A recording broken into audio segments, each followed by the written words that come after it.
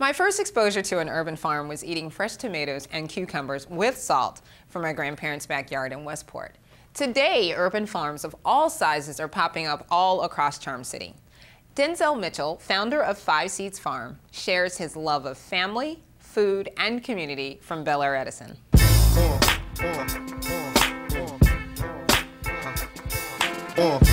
It is a hot summer day in Northeast Baltimore, and we are here with urban farmer extraordinaire Denzel Mitchell. How are you, Denzel? I'm doing great. We are at the what? 5 Seeds Farm. Absolutely. Where in the world did you get this name from? I already know because I met the 5 Seeds, but why don't you tell everybody else where you got the name from? So the 5 Seeds are my children. What are their names? Jasi, Neku Amut, Monsadine, Osceola, and Aman. And they're already food snobs because their dad They are food snobs. is an urban farmer. But this is all family. And chef, right? So this is a family affair, right? Yeah. Why did you come to Baltimore? Are you from Baltimore? I'm not. You're I'm not? from Oklahoma. You're from Oklahoma? Yeah. So what brought you to Baltimore? My wife brought me to the East Coast. Okay. She's from D.C., and then housing prices brought us to Baltimore. You came to this neighborhood. What attracted you to Northeast Baltimore? This kind of rural feel It does to this feel particular, this particular block feels nice and rural. It really does. We actually took a walk and we were like, this kind of feels like a rural area, right? In a plot minimum in the middle of the city. So then you found your home, and then you saw this plot of land, and then you came up with the idea of the farm. So where did that come from? Is farming in your blood? Is it in the family? Yeah. Like I said, so I'm originally from Oklahoma. Right. I spent a lot of time on a farm growing up. My grandmother grew up on a 1,600-acre farm in Henrietta, Oklahoma. Okay. And so growing up, we would travel to it all the time, go and spend time there, go and harvest. When they did the pigs, we would go. When they harvested pecans, we would go. In the summer, we would go. We'd always go there. It's real nostalgic during this time because we would always go for 4th of July and spend a lot of time. And I thought I hated it. You know, my parents garden, my grandparents garden on both sides. Aunts and uncles, they all had gardens, and that's what we had to do. And I thought I hated it, but as I got older, kind of came back to it. So we moved here. I saw this place, and it was just, just a vacant lot. Sure. Just grass growing on it. The city would come and cut 4 times a summer or whatever. And then I was growing food over at one of the city farms, one of the city farm sites in Clifton Park. And just decided to kind of expand out. So I learned about the Adopt a Lot program through the city. Okay. And adopted this lot, and I started working on it. So originally the idea was to have a community managed open space, and have garden plots so that everybody could grow food on. But what I learned is that not everybody wants to grow food. That's right. Right. So I decided to grow food for people. But they want to eat. They do want to eat. And they like local food. So you fit that niche, right? Right, exactly. Okay. So that's kind of how I got started. I'm looking at this open space and this awesome community in Northeast Baltimore, and I'm looking at a peach tree. Right. I'm already kind of finagled a tomato out of you. And honestly, if I lived here, I would straight be trying to jack your stuff. So tell me how you actually make money in an urban garden that has no lock and no key. Like, how did you create the kind of community where folks aren't like just coming up in here and shopping? Well, I mean, my approach is a couple of things. One is if you put a fence up, then people are going to believe that there's something, someplace that they're not welcome, that they're not supposed to be, and there's something in here that I can mess up and really upset somebody. Sure. If that's your thing, if you're into that kind of thing. There's a lot of people that are into that. Right. That's one piece. The second piece is to grow a lot of whatever it is I need that I'm trying to take to market. If somebody else sees it and they're taking food, then I don't really consider that stealing because they're taking it. Yeah, they're taking it because they want to, they want to eat. The other piece is to really be a good neighbor, And so, I mean, I have real strong relationships with everybody that live around here. I give them lots of food, whatever extra got going on. Whenever we have a honey harvest, everybody gets a jar of honey on their front porch. So you got to live over here. I got the room. I got the room. I need to get my honey. So we do all that, and so like my neighbors over here across the street, they keep good eye on it. Nice. I mean, we only lost 4 peaches off this tree, and this is the first harvest we'll have gotten off this tree. So that's awesome. That's pretty good. I'm fitting to get one of those, by the way. Right. And the only thing that's been actually stolen, I mean, if I could consider it stolen, were some huge Hubbard squash that hadn't gotten any color on them yet, that I think somebody thought were watermelons. Okay. And so they weren't even ripe. No commentary. Right. Right. I think that's what I think, because otherwise I can't see why. Right. Otherwise, why they would take it. Right. But the whole notion for you is it is an open space. Yeah. We are making use of the land. The land was in the community. Mm-hmm. And folks know what you're doing, so they feel like they're a part of your success, but they also feel like they're a part of it as well because of the reciprocity that you give. Right. So that's a major part of the model that makes it work. Right. How long have you had the farm in this location? This now is our 4th season working at it. In terms of selling food commercially, now this is our 2nd season doing that.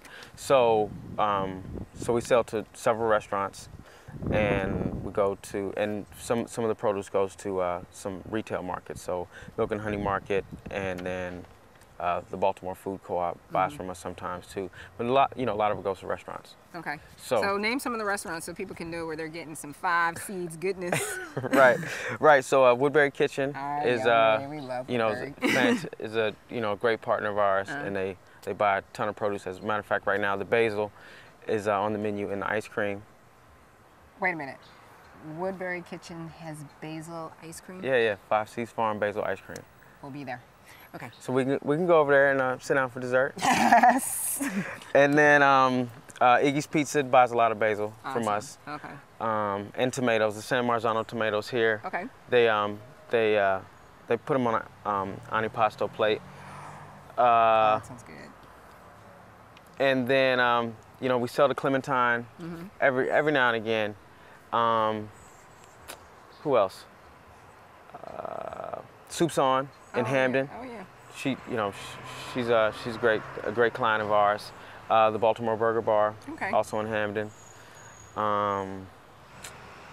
Where else? That sounds like a lot. Yeah. I mean, for a plot this size, that sounds like you're really reaching, and so you're connected with an incredible network of local food folks. Yeah, absolutely. I mean, that's a lot. That's a lot of work. That's a whole nother piece. Is going out, shopping your produce around, saying, giving samples and that kind of thing. But but it's worthwhile. And it's a part of farming. Chefs are really difficult people to work with. Right, and they want what they want, and it has to be of a certain quality. Yeah, exactly. So I think I have some advantage because I have some experience there. Your full-time gig is? Food educator. Food educator. In the Baltimore City public school system. Awesome. That's super important. So.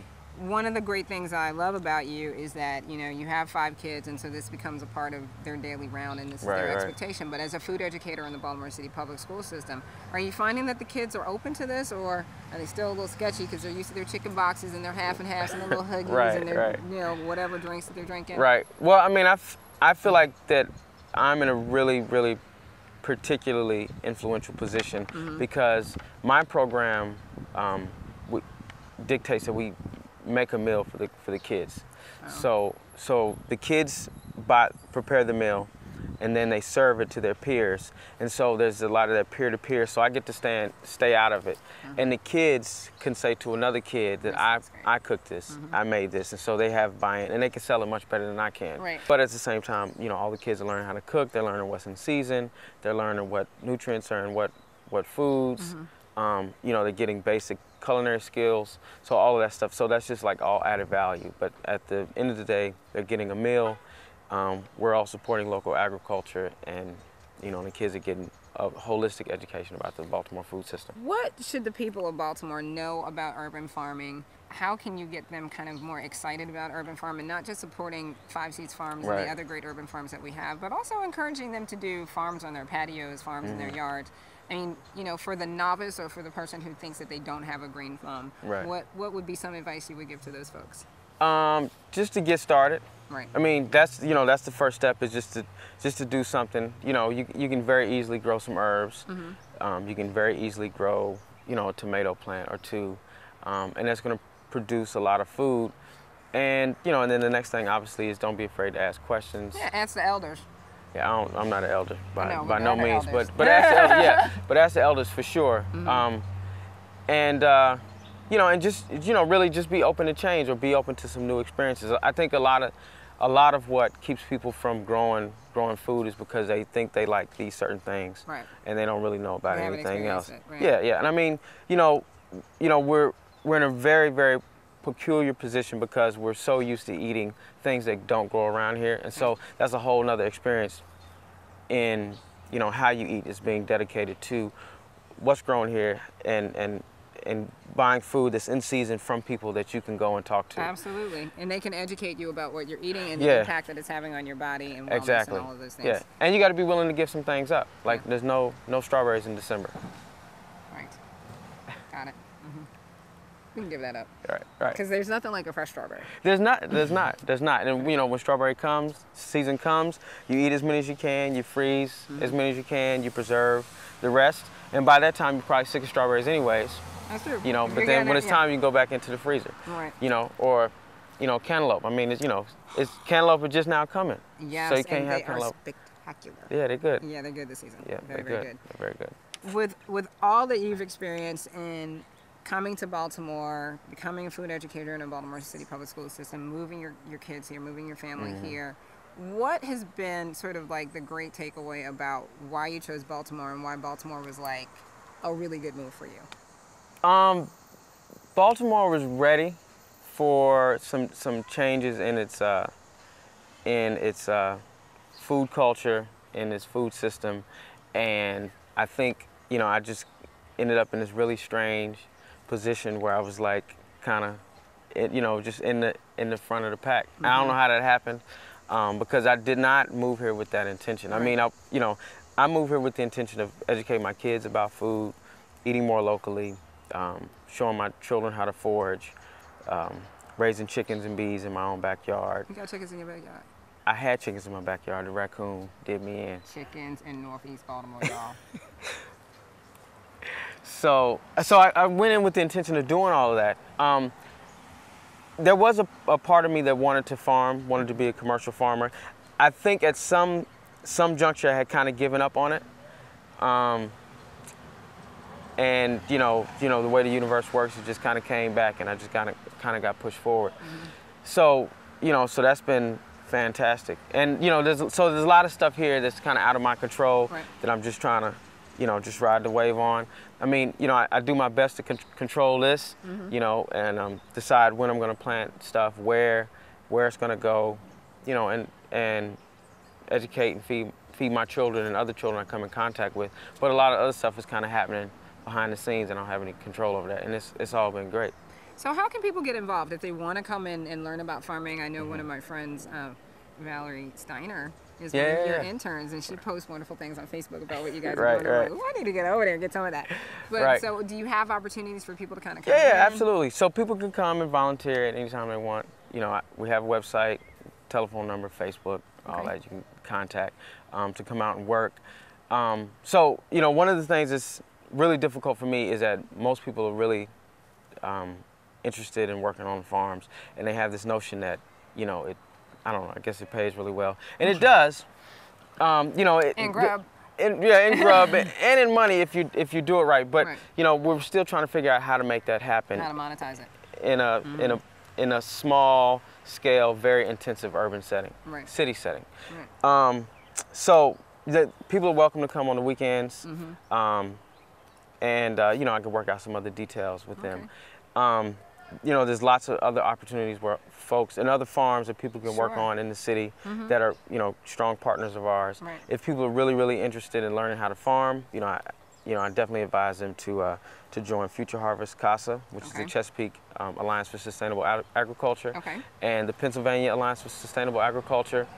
There's a new farmer training program, which I'm actually in now. Well, I want a peach, and I want a little baby tomato, and we're going to walk through and see the space, but I have to thank you and the other urban farmers in the area for reigniting our desire to eat locally and to really think about the beauty and the bounty of our own land and our own space, because I think people thought about it in their own backyards, and they're like, well, this is kind of my stuff, but we weren't doing it on a larger scale. We're grateful that you came here and you had this vision, and we're grateful that you amplify Baltimore in this way, and now we're going to amplify my tummy with some food.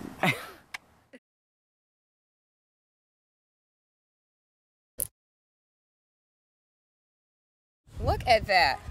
Look at that. Northeast Baltimore, beautiful and amazing. Baltimore-born peach. I'm about to taste it. Can I taste this now? You can taste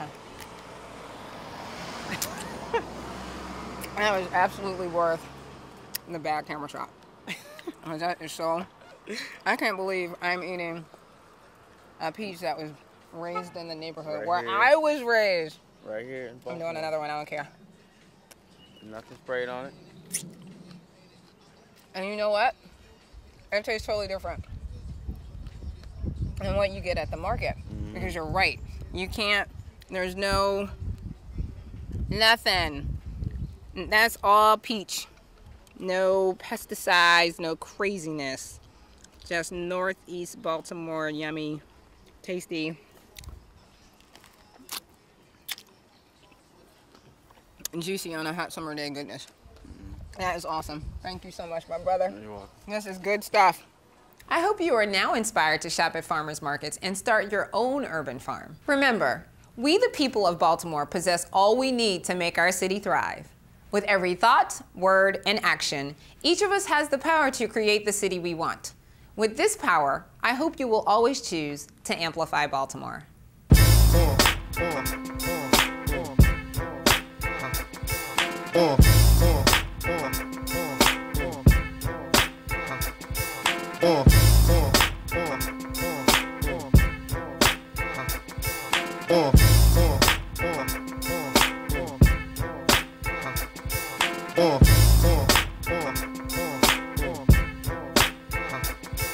Oh.